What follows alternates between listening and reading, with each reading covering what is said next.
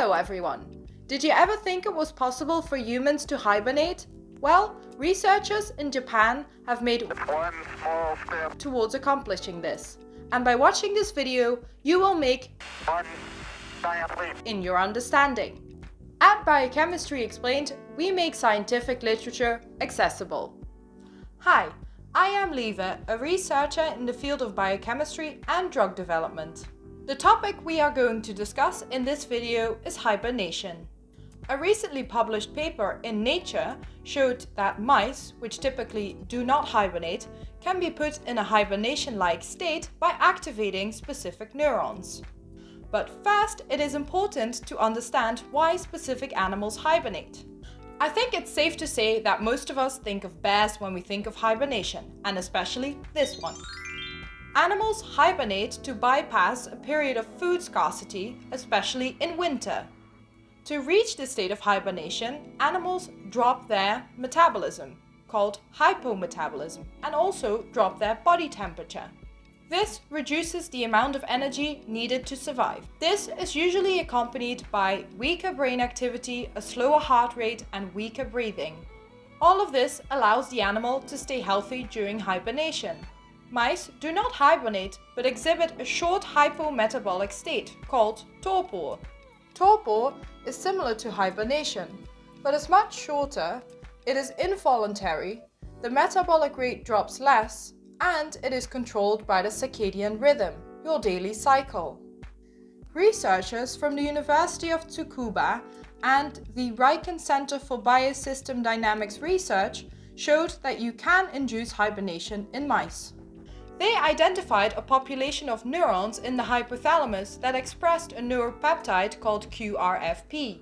QRFP has been implicated in hypometabolism before and is explored further in this paper. These neurons were called Q neurons. And excitation of these Q neurons by a drug called clozapine N oxide led to hypothermia and hypometabolism. The researchers called this Q neuron-induced state QIH. Several key observations were done that showed that QIH has a lot of similarities to hibernation. First of all, it lasted longer than 24 hours. As shown by infrared imaging, the body temperature dropped significantly after excitation of Q neurons. In addition, oxygen consumption, which is seen as a measure of metabolic rate, also decreased. The second characteristic, also seen in hibernation, is the lowering of the reference body temperature, or TR. The increased temperature in the tail of the mice after CNO administration suggests peripheral vasodilation. This is a process where peripheral blood vessels are widened, which leads to higher blood flow and a decrease in body temperature. To further investigate this, the researchers measured oxygen consumption as well as body temperature at a variety of ambient temperatures. This allows them to see how the thermoregulation functions during QIH.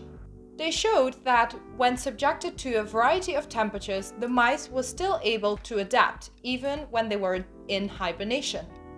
For example, when the ambient temperature drops, you can see that the oxygen consumption increases, as seen in hibernation as well. In addition, their estimated TR in the mice stimulated with CNO was almost 10 degrees lower. The third important observation made in this study was that this hibernation-like state did not cause any tissue damage.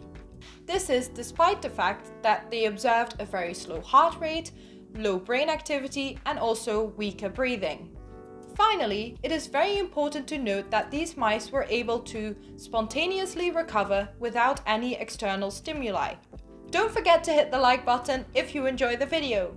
What is even more spectacular is that the same researchers could induce QIH in rats, a species that does not exhibit any hibernation or torpor-like behavior. This is a big step forward in trying to understand hibernation and the processes involved. It also suggests that these processes, even though they might not be used, are conserved across mammals. Further research is required to understand this further, and especially the mechanisms involved. In this paper, an interesting role for snare proteins is mentioned. snare proteins mediate neurotransmission and appear to be important for the activation of cue neurons. To conclude, the paper proved it is possible to induce a hibernation-like state called QIH in non-hibernating animals by excitation of cue neurons. That this mechanism might be conserved across mammals allows us to think about inducing hibernation in humans. At first you might think, why would this be necessary? Well, it has unlimited advantages, such as limiting damage after injury, such as heart attack or stroke, but it can also help preserve donor organs or even help patients in a coma state. But the most fascinating application would be that it can help us go to Mars! The long journey to Mars is an immense burden on the human body. Putting the body in a hypothermal and hypometabolic state will help us conserve energy and also survive this very long journey of food scarcity. During my time as a student and as a researcher, I have come to the conclusion that scientific literature often does not reach a broad audience. However, we want to provide a way to do this by making short and informative videos about recent and novel findings in the field of biochemistry. I hope you enjoyed this video. Please hit the like button and subscribe. And if you have any suggestions for future papers I should discuss, let me know in the comments below. Thank you for watching and see you next time.